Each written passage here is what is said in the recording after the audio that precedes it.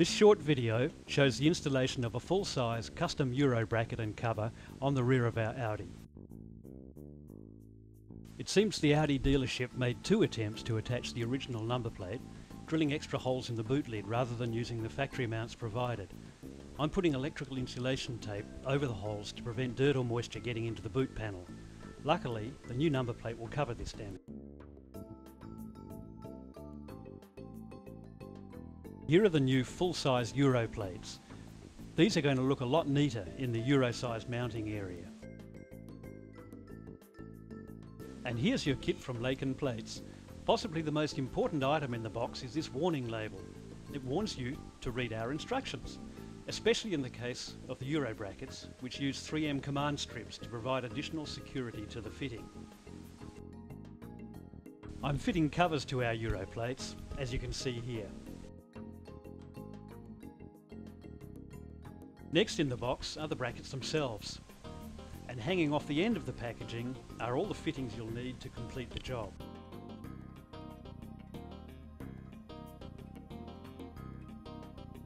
These are packed in separate envelopes, appropriately enough labelled front and rear.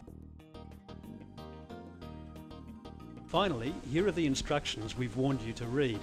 In this case, there's an extra sheet which explains the correct procedure to using the 3M command strips.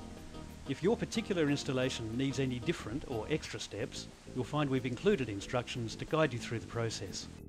Okay, your first step is to make sure we've sent you the correct kit. Line the bracket up with the mounting area and check that the mounting holes align and that the bracket matches the curve of the bodywork. The instructions explain how you can vary this curve if necessary. Our rear bracket fits with 2 metric threaded screws with nylon retaining washers. Here I'm installing them in the holes in the bracket. Now, somewhere in here I've got a screwdriver. Here we go. With some fittings, the screws don't have retaining washers, which makes things a bit fiddly. But in this case I'm lucky, and it's easy enough to just screw the bracket into place. Okay, that seems to be secure. No rattles.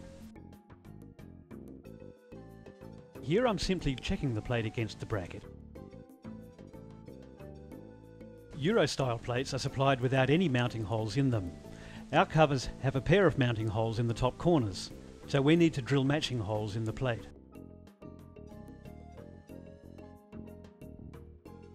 I found it easiest to place some masking tape over the corner you'll be drilling. This makes it easier to see your mark clearly. The Euro cover has 3 clips along its lower edge. Here I need to clip the plate into the cover so we can use the cover as our template.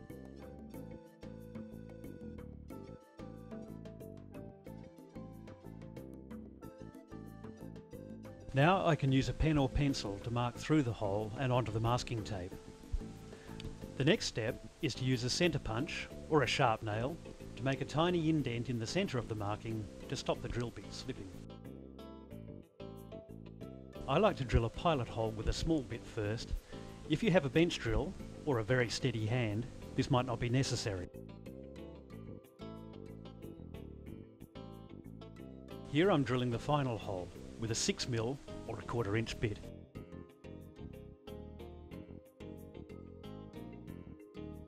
It's important not to leave any rough edges either side of the plate.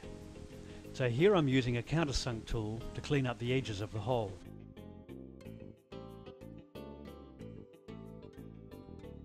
Well, we're finally ready to fit our plate to the bracket. This is where we need to use the 3M command strips properly.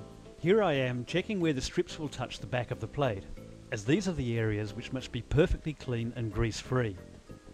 I'm giving these areas a final wipe with the swab of isopropyl alcohol you'll find packed with your fitting kit. Now, back to the bracket. You'll notice the ends of each strip are curled up under themselves. This is so you can remove them cleanly if you ever need to.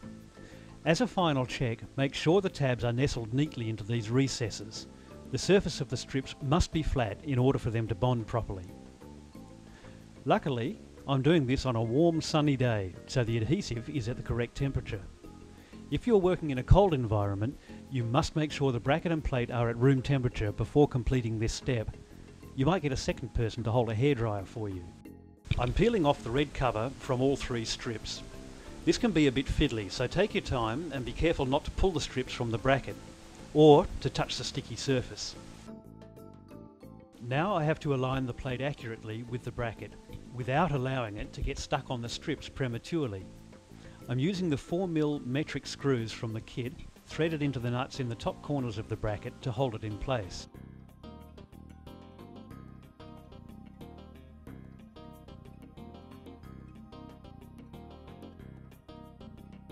Once I'm sure the plate is lined up properly, I can allow the lower edge to rest against the tape strips. I really do have to be careful here.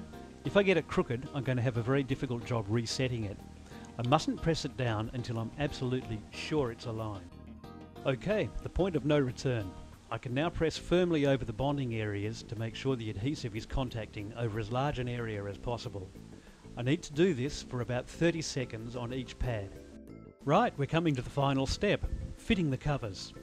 I can remove the screws I used when I was aligning the number plate, as these are the ones we use to hold the cover on. Here's the cover. It has 3 clips along the bottom edge as we saw earlier. These engage with notches in the bracket behind the number plate. It's a little bit fiddly, but the clips need to fit neatly into these notches. Once they do, the cover will almost snap into place.